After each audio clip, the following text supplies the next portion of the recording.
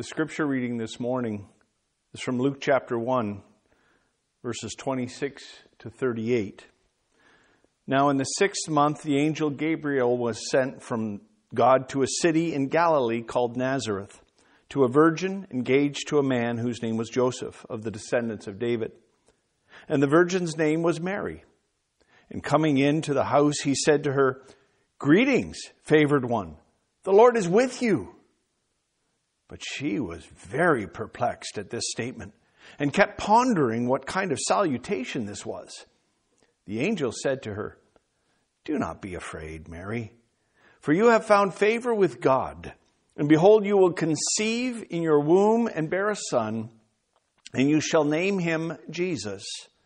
He will be great and will be called the Son of the Most High. And the Lord God will give him the throne of his father David, and he will reign over the house of Jacob forever, and his kingdom will have no end." Mary said to the angel, "How can this be, since I am a virgin?" The angel said to her, "The Holy Spirit will come upon you, and the power of the Most High will overshadow you, and for that reason the Holy Child shall be called the Son of God. For nothing will be impossible with God." And Mary said, "Behold, I am the servant of the Lord. May it be done to me according to your word." Let's pray. Father, we thank you for this story, this scene at the very beginning of the Christmas story.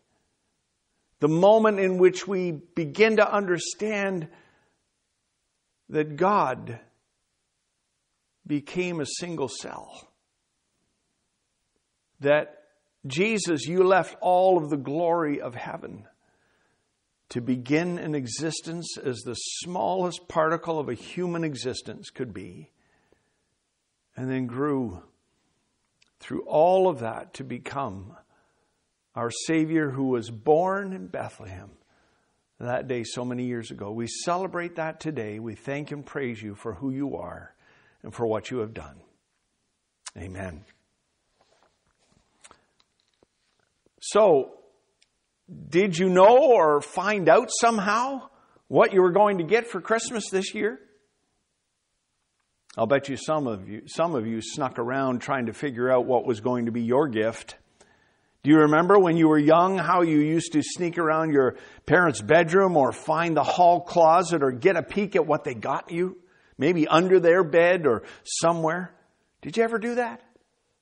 If you did, and you have children now, I can almost guarantee you that they did or are doing the very same thing. Now, at the risk of embarrassing some of you husbands here, I will refrain from asking you to put up your hand if you still give in to that temptation of peeking at your gifts. Probably a more important question I should be asking is, how do you receive the gifts you're given?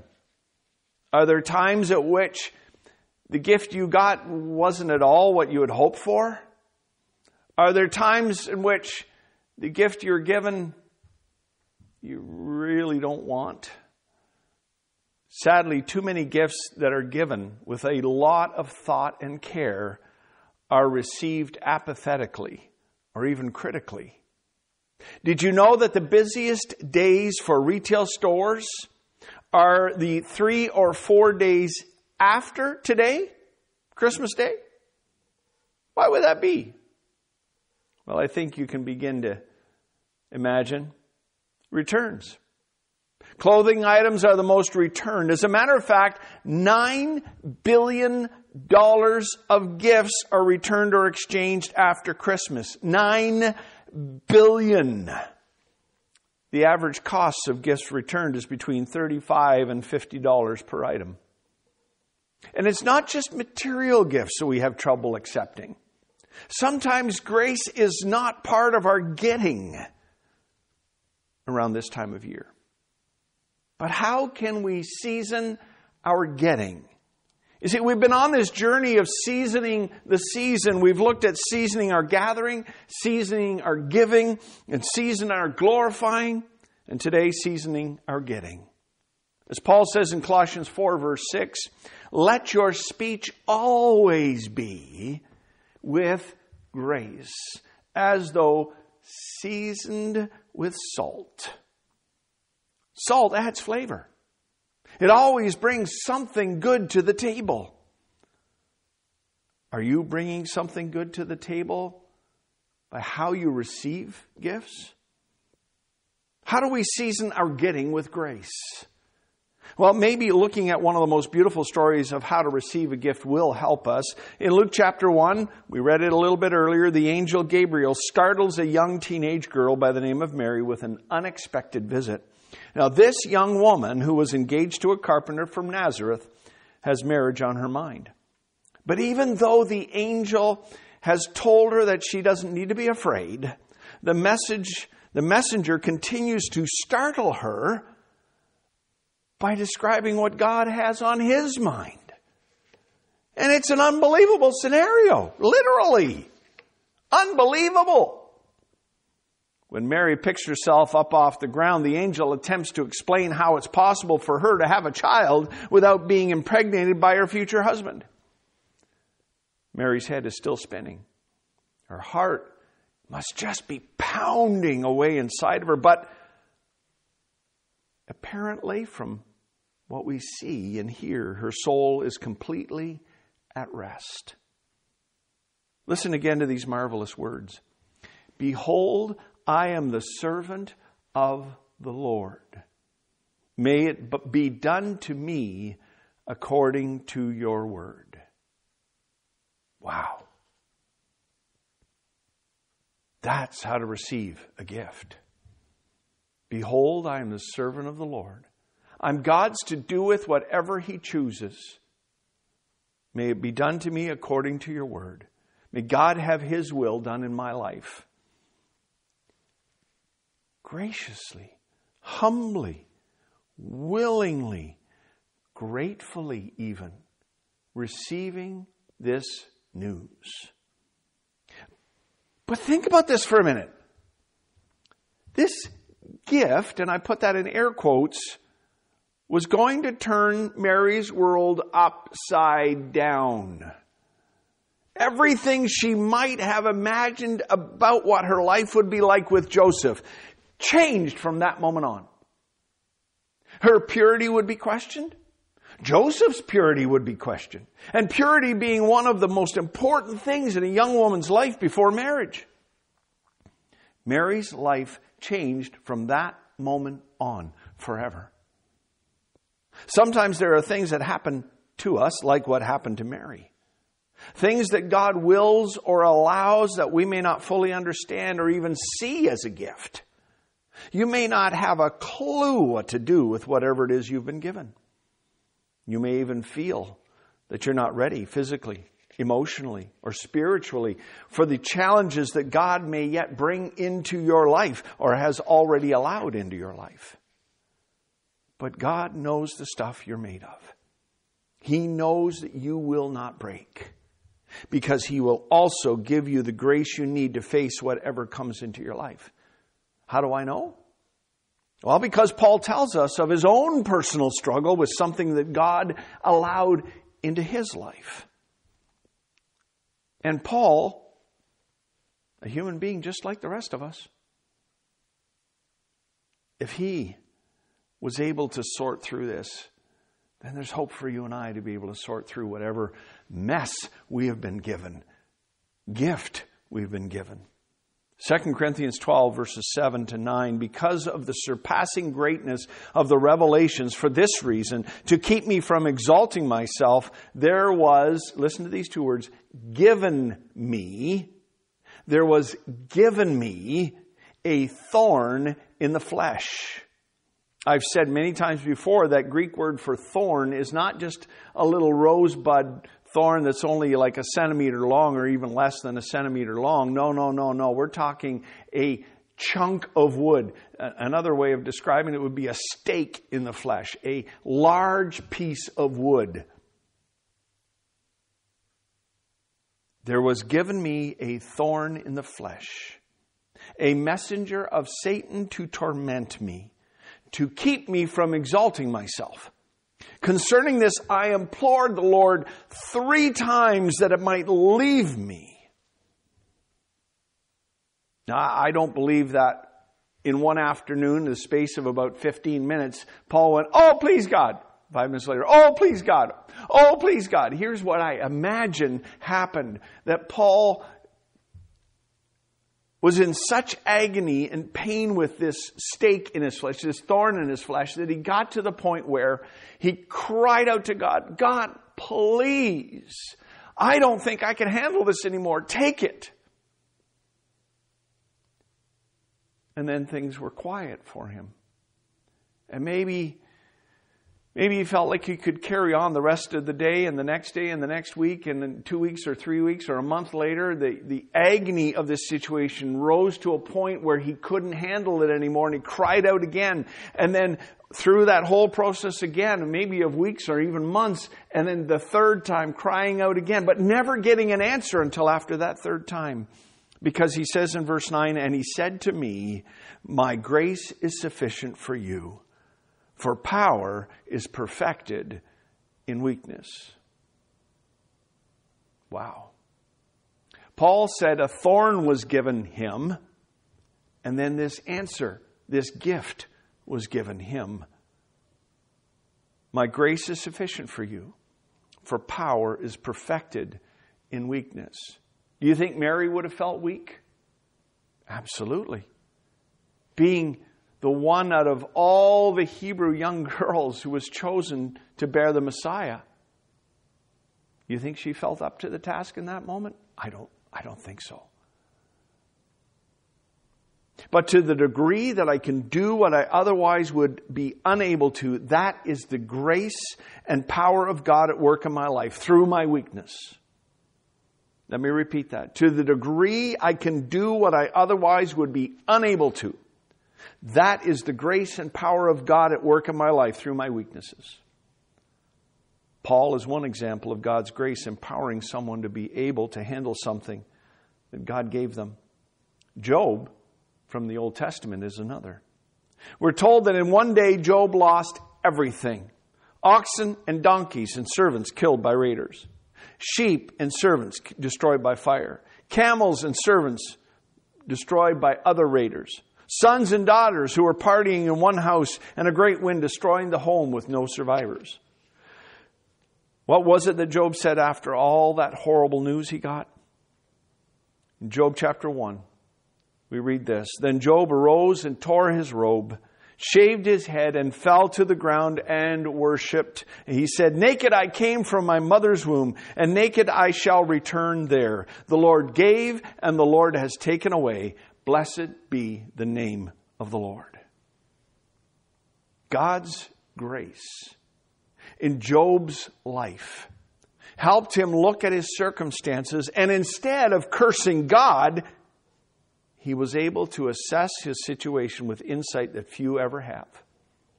I came into this world with nothing. I'm going to leave this world with nothing. So everything in between is something I can bless God for. Do you notice what he said in verse 20? Or what it said in verse 20? Then Job arose and tore his robe, shaved his head, fell to the ground, and what's next?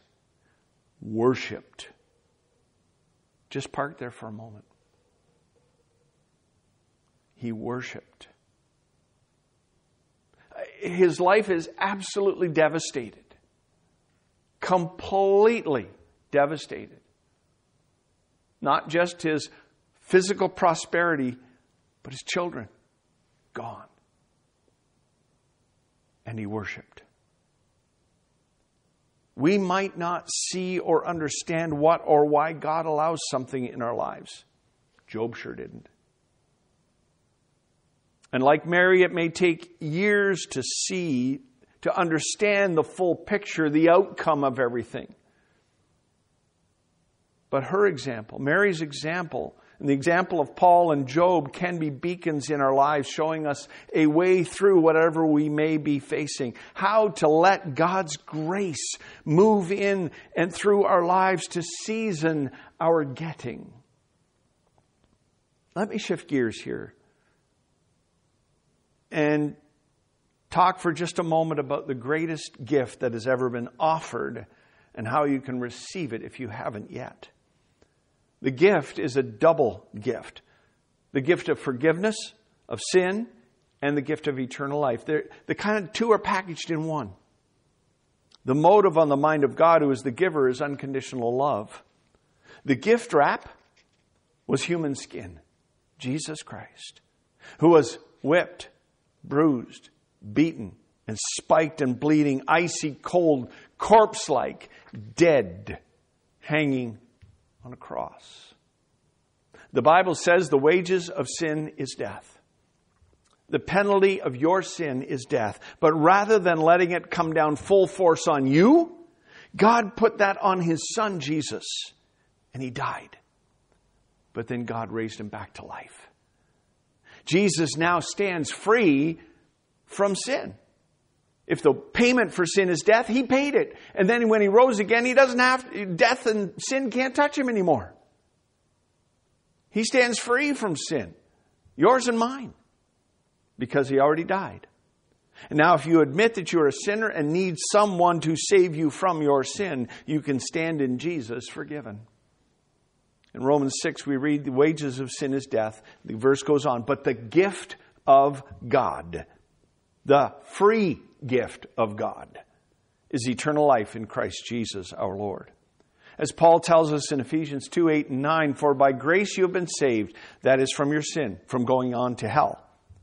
For by grace you have been saved through faith, and that not of yourselves, it is a gift of God, not as a result of works, so that no one can boast.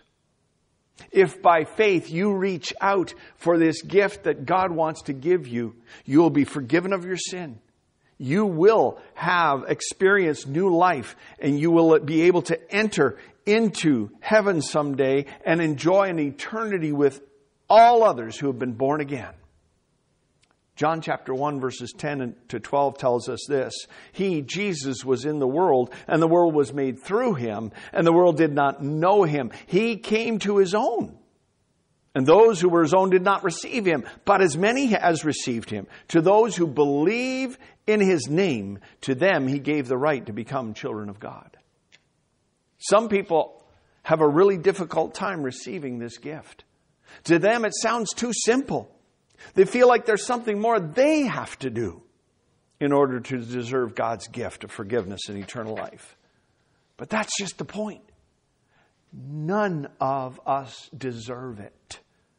We deserve hell because of our sinfulness. Sin. A willful breaking of one of God's laws.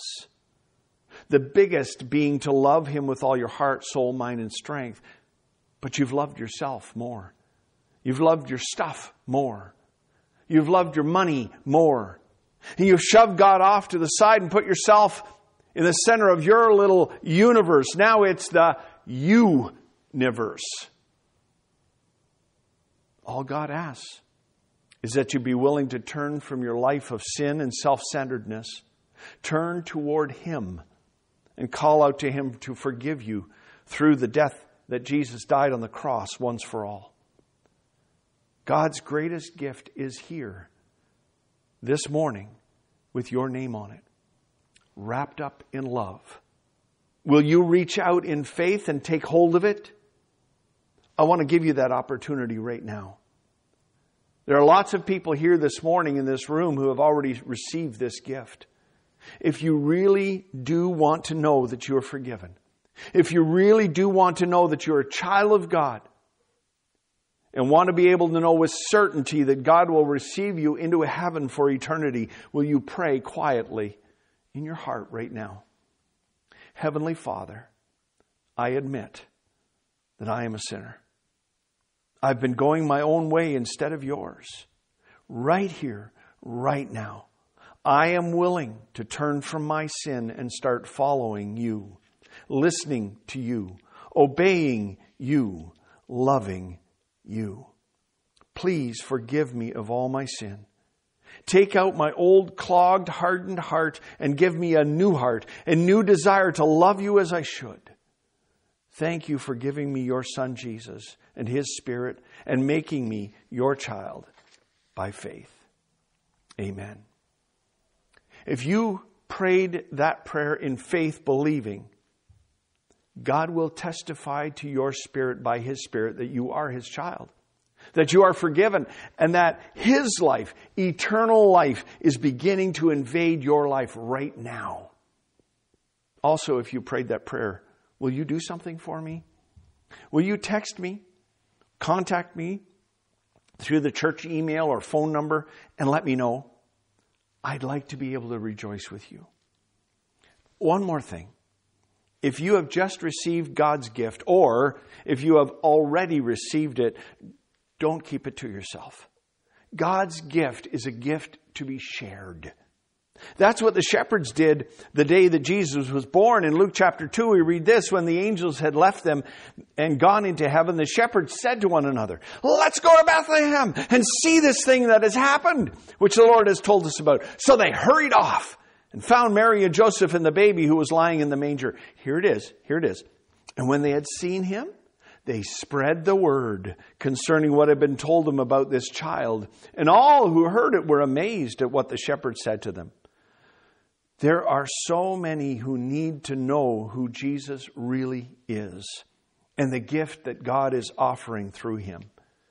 Don't leave the greatest Christmas gift unwrapped today. And please don't leave the greatest Christmas gift unshared today either. Let's pray. Oh, Father God, we thank you for the greatest Christmas gift that was ever given. Forgiveness of sin and eternal life. Gift. Nothing we could earn.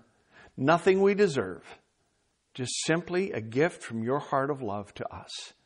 Thank you for this awesome, amazing, free gift. Help us by faith to either, first of all, take hold of it, or if we already have, to be people who are willing to share it, excited to share the gift of your love with others, so that together we can journey to an awesome, awesome future and eternity. We thank you and praise you, Lord Jesus. Amen.